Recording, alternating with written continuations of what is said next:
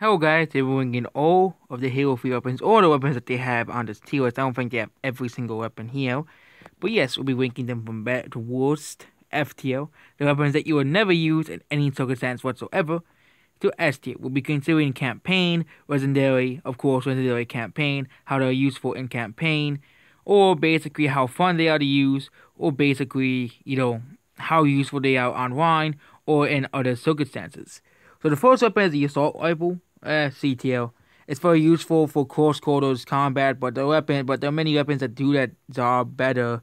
Essentially, they're not. Assault rifle is not the best weapon, especially on legendary, because going in close quarters is very very difficult. And also when you're fighting against other people, it's the standard weapon you start with. Assault rifle is just your average weapon, basically, so it's CTL. Beam rifle basically does the worst version. It's ATL. It's basically like a sniper rifle, but it has you can't really refill it. Basically once you have sniper ammo, basically you can get more if you have there's another sniper rifle on the map. But beam rifle you can't really refill it. It's just a certain set amount of shots you have in the beam rifle. So yeah, Mauler. If dual wielding, it's BTL. Basically, yeah, if you're just using one Mauler, it's completely garbage. But I think this weapon is meant to be dual wield. So yes, if you dual wield Maulers, they're very, very overpowered. But you only have one, which is usually most of the time. Yeah, it's completely garbage. Battle rifle, yeah, it's A tier. Very useful in campaign for sniping out the brutes. Because, of course, they're going to beat you very easily. And yeah, it's very, very, very useful in, modes if you learn how to use it.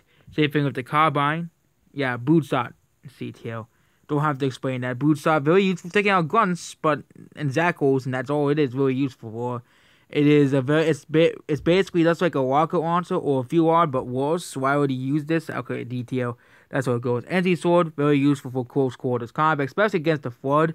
Energy sword is probably the best weapon besides the flamethrower.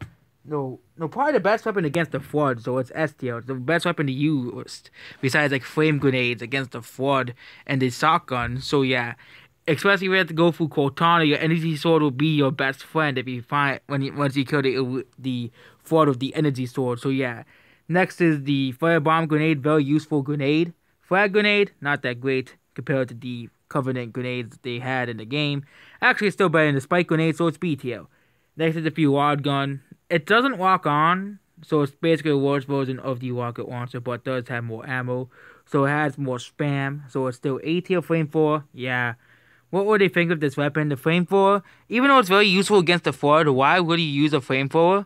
It's just like, it's basically you go very slowly. It's a short range weapon, but you go very, very slowly with a flamethrower. Next is the gravity hammer. I think this is the game where the gravity hammer was its best. It's very useful for taking out large amount of enemies right by you, and basically, taking out strong enemies that charge at you. So yeah, very, very useful weapon, especially taking out Flood units as well.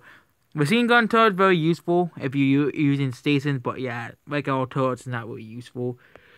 Next is the Magnum, yeah, F tier. It doesn't even have a scope in this game. All the other games it does, but this game, for some reason, yeah, it can be dual wield, but what would be the point?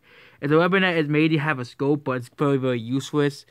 Like the plasma pistol has a use, but the Magnum doesn't really have a use, except for taking out grunts. But again, you can't really have a scope, so why would you pick a Magnum over a battle rifle or a carbine any day? Or a sniper rifle? Why would you pick a Magnum? I get it's supposed to be a weapon that you just get rid of very quickly. Next is the missile pod, very useful against vehicles, so it's A tier. It does act like a turret when you de-lodge it, but it does walk onto vehicles, unlike the FUAD. It's a very useful tool taking out the scarabs if you can have access to a missile pod. It's also very useful for basically taking out vehicles on on many big maps. Next is the Needler.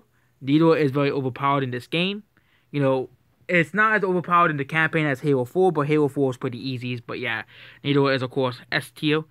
You can basically, it combines way faster, it shoots way faster than the Halo 2 one. Next is of course the plasma cannon, basically just like the machine gun.